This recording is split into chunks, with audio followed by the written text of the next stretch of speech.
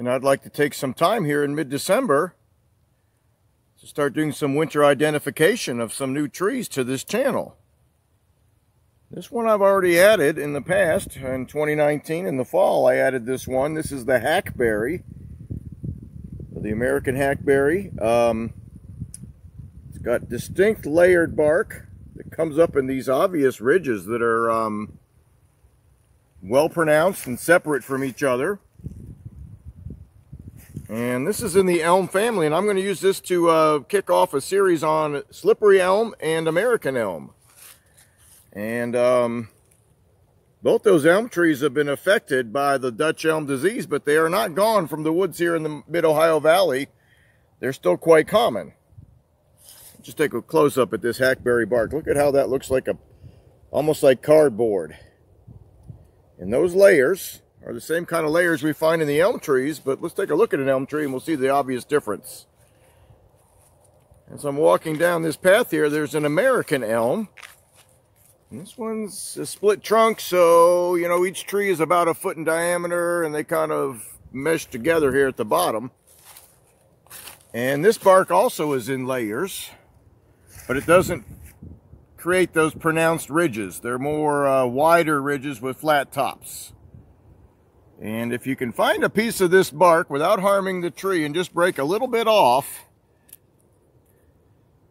like I just did, we don't want to take too much off the tree to do this identification, but this will make it very easy to tell if you have an American elm. We've got like an Oreo cookie with the brown cookie and the white filling in layers. I've got another piece in my pocket I got a couple days ago from a larger tree that had fallen. You can see that right there. That obvious Oreo cookie texture.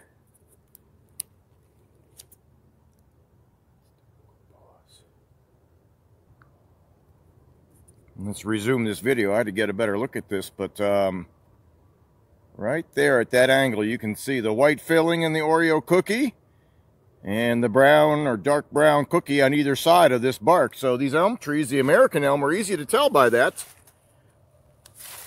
They don't get that big because of what's called Dutch elm disease, which has affected many of the ornamental elms. They don't even sell them in landscape centers anymore. They haven't for years. But they used to be known as one of the most beautiful ornamental trees. And you can see this one. It's a little scraggly looking, but as you get up near the top, it has a beautiful form. It's very graceful as they get larger. Unfortunately, they don't get that large before they're afflicted by the Dutch elm disease, which is spread by a beetle, which can burrow into the bark. It's a native beetle.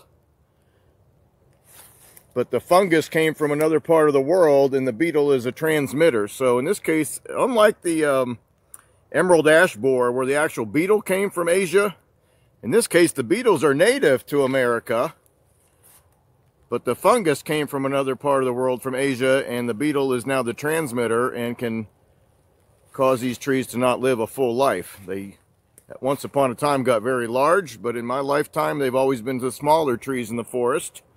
This is a bottomland area at Fort Ancient State Memorial in Warren County, Ohio. We got a lot of your typical bottomland trees. You got your sycamores, you got your white walnut or butternut, and a lot of understory here of invasive honeysuckle.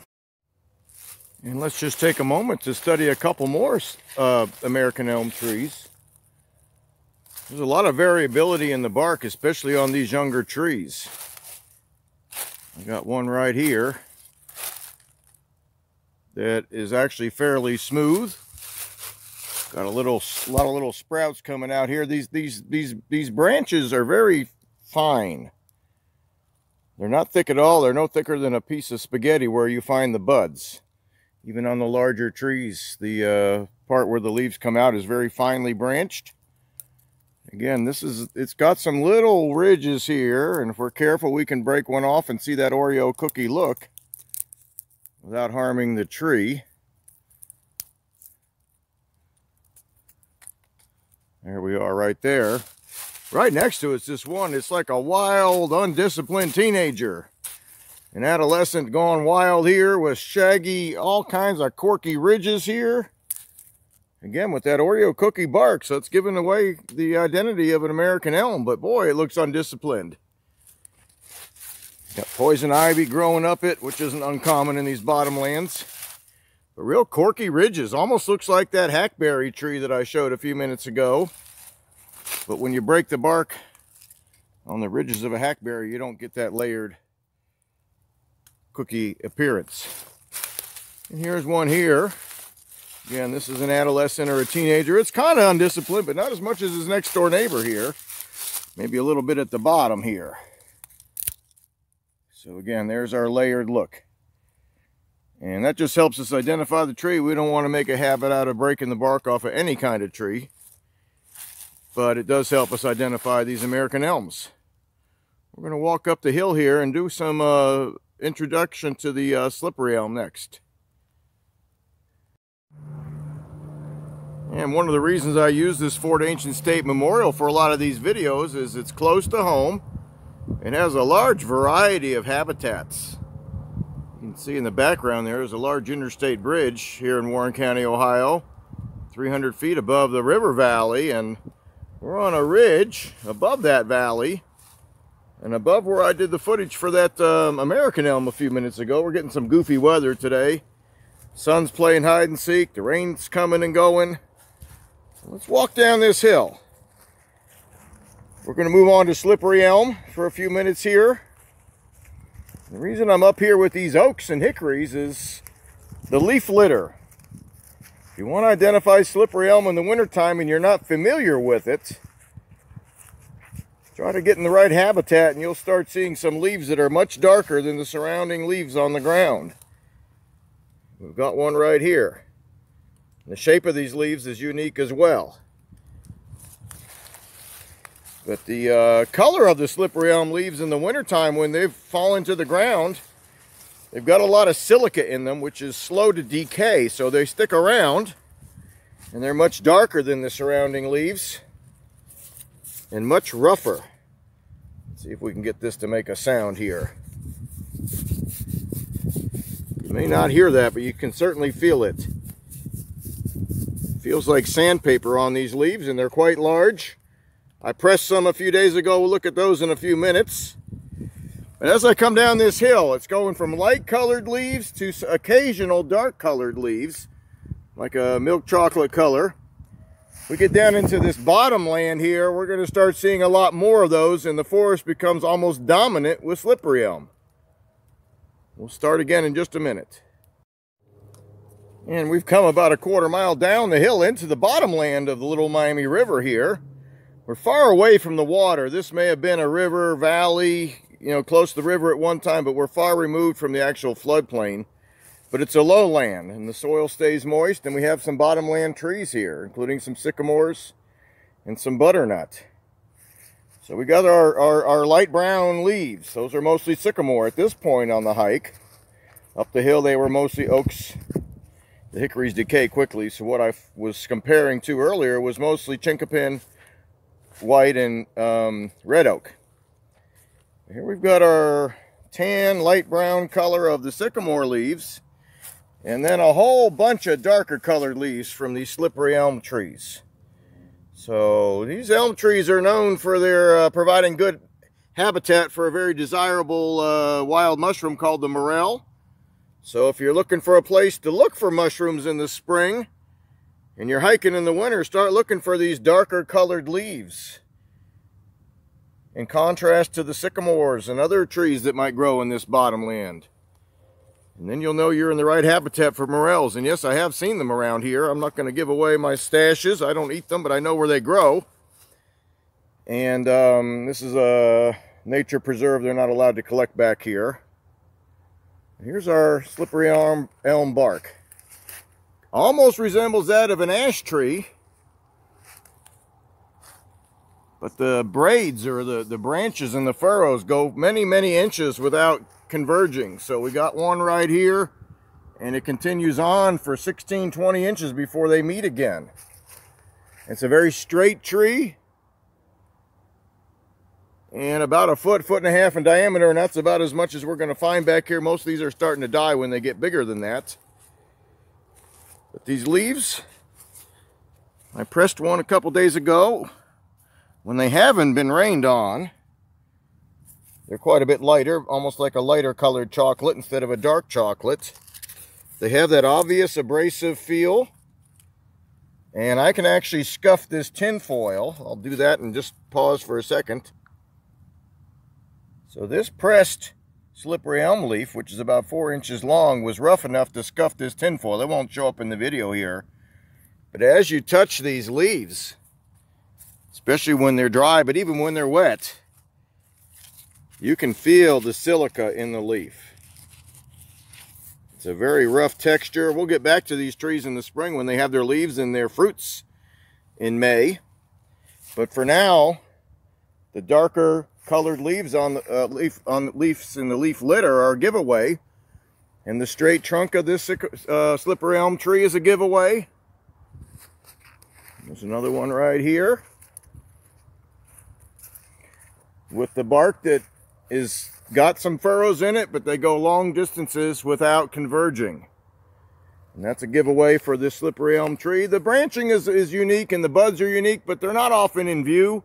So I'm trying to use the features that you'll find while you're hiking. But again, look at those leaves as we're hiking here.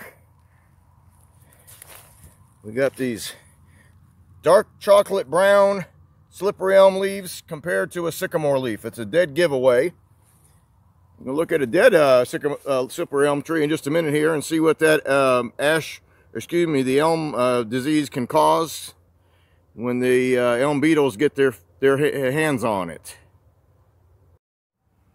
Well, our skies have gone from gray to partly cloudy to blue in the last hour on this hike today. Makes it easier to look at the crowns of these trees when they're not being backlit by the gray, but by the blue. We've got some slippery elm trees here that are long gone and still standing but dead. And this one right here, you can see the tunnels that the bark beetle made. So again, bark beetle is native to North America, but the pathogen or the fungus that has killed these trees is not, and that is why a lot of them are not reaching full size. Guidebook says 2 to 3 feet in diameter. I don't see any back on this hike more than 16 inches that are still alive. So, like a lot of trees, they can survive when they're young, but when these pathogens get a hold of them as adults, they don't. So this one is dead and broken. Right behind it is one that is dead, but not completely broken yet. It still has some branches left. And that bark, which again resembles that of a tulip, poplar, or an ash, but the ridges go long distances without converging. It's peeling off in large flakes. It's called slippery elm because the inner bark is very gooey and chewy and actually has medicinal values. Used in native cultures and is still used today. But one way we can remember slippery elm is just how easily the bark on the dead tree slips off the trunk. I mean, this is coming off in huge chunks. We got one over here that's still alive, and this one's a good 16, 18 inches in diameter, so they can get that big. And again, our leaf litter is a dark chocolate color when wet and just a little lighter when dry. And we'll do a quick comparison with the elm leaf litter from the American elm and not the slippery elm. This is one of the larger trees in this park. It's full height and it's still alive, but it's straight. Got a poison ivy vine growing up the side of it. That's not uncommon in these bottomland woods. But the leaf litter is the giveaway on this tree. And we're on a section of trail here where again it looks like these are chocolate chip cookie trees with the color of these leaves, a cocoa tree almost. And what I have here is both specimens, slippery elm and American elm.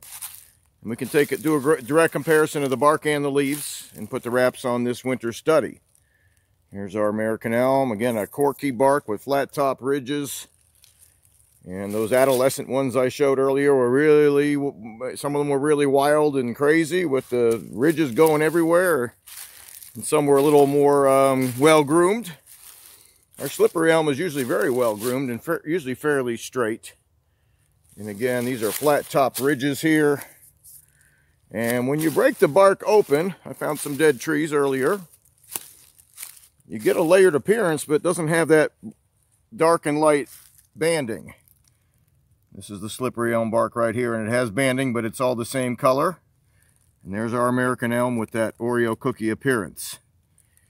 But again, this whole forest here is elm, either slippery elm or American elm, and you can just tell by how much darker the leaf litter is. On the right is the leaves from the slippery elm. Again, that cocoa color. And the ones on the left are from the American elm, and they have that offset appearance. So one side is a little, it's got this heart-shaped appearance, but one side of the heart is a little bigger than the other on the slippery elm, and on the American elm. You also have that same offset appearance on the slippery elm. And this specimen here was pressed and it's flat, but this is how they look when you find them in the woods. They're all curled up, but they're, again, one side of the bottom of the leaf comes down further than the other. Just for comparison, I do have a beech leaf in the bottom of the screen here on the right side, just below my pocket knife. That's from an American beech. Very similar in color, and the veins are very similar to that of the American elm. But our American beech does not have that double-toothed edge, but the American elm has double teeth. One big tooth with several small teeth between, and so does the slippery elm. So slippery elm leaf would not be confused with a beech leaf, but American elm could if you don't take the time to look at the details. This is the winter study of two species of elm that are common on these moister bottomland soils. And we'll continue on with these in the spring when they've got some leaves and fruits to look at.